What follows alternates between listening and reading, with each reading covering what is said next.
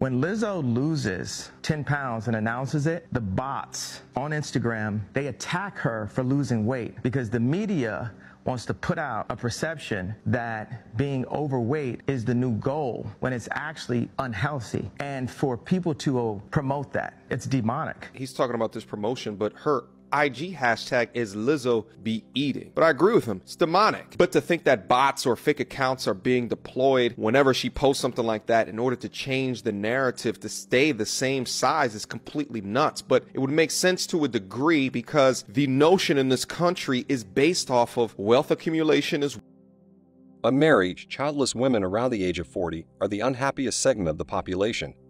The phrase "follow the money" perfectly describes this situation. Unmarried childless women think of cat food and box wine subscriptions, not to mention pills. Some women marched and protested for equal rights, but once they have them, they either revert to their privileges, ignoring the equality they fought for, or simply blame an external agent. The labor market isn't all that sweet, no pun intended. Some ideologies have been widely promoted because they benefit society's rulers, while the average citizen, particularly men, bears the brunt of the consequences. The irony is that simply because the mass media machine promotes a narrative, some people believe that these corporations and governments care about them. It's no surprise that there's more division than ever, and it's difficult to have a healthy debate instead of a decent conversation as grown-up adults. Many people prefer being right over learning something new. You prefer your bachelor's lifestyle to being unhappy married, explaining yourself all the time, and pleasing everyone now that you're on your way. If you set boundaries in a relationship, such as not allowing your girlfriend to go out to the club, you will most likely be labeled insecure and controlling, even if you do not go out to the club yourself. In today's video, you'll learn more about leftover women and why they're so unhappy.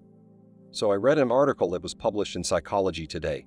The title reads, "Why Many Single Women Without Children Are So Happy."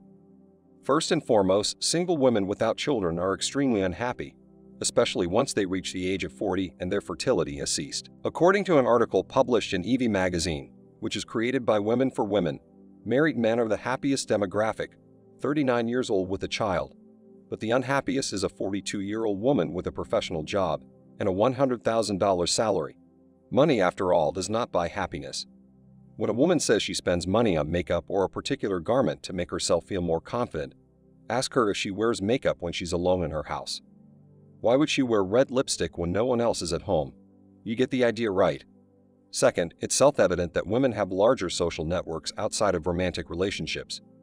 According to statistics, 50% of married women have a backup plan, which explains why men prefer not to commit to a woman. People now sleep around and cheat on each other because society has gotten out of hand. If you're a man on a date with a woman, you're probably not the only man she's testing. They're still not happy now that they have some equality. It appears that giving her what she wants is insufficient, and she will continue to demand more until she finds someone better and dumps the guy in question. Third, when it comes to finding a partner, women are unquestionably more picky than single men.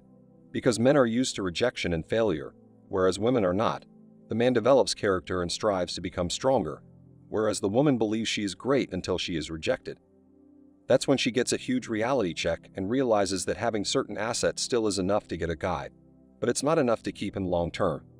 Certain ideologies were funded by society's powerful people in order to give women equal access to the labor market. Was this because these powerful people cared about women's well-being? Absolutely not. They pushed all of these policies and ideas in order to become richer. As more people entered the labor force, governments could tax more workers and increase revenue. And guess what? Governments around the world receive more tax revenue than ever before, but public debt continues to rise. In today's world, both husbands and wives work 9-to-5 jobs and spend a lot of time outside the house, so the children are more likely to be indoctrinated and perpetuate this problem. You buy into their system, and this is not some bold, far-fetched statement, and men are becoming aware of this scam. Men do not want to work multiple hours to get home, argue with their wives over trivial matters, or even educate children who have been programmed by the school system. Fortunately, single men usually get along well and enjoy their solitude. On the other hand, women who prefer not to have children end up unhappy despite earning a lot of money. Don't forget to hit the like button to help spread the word about this video.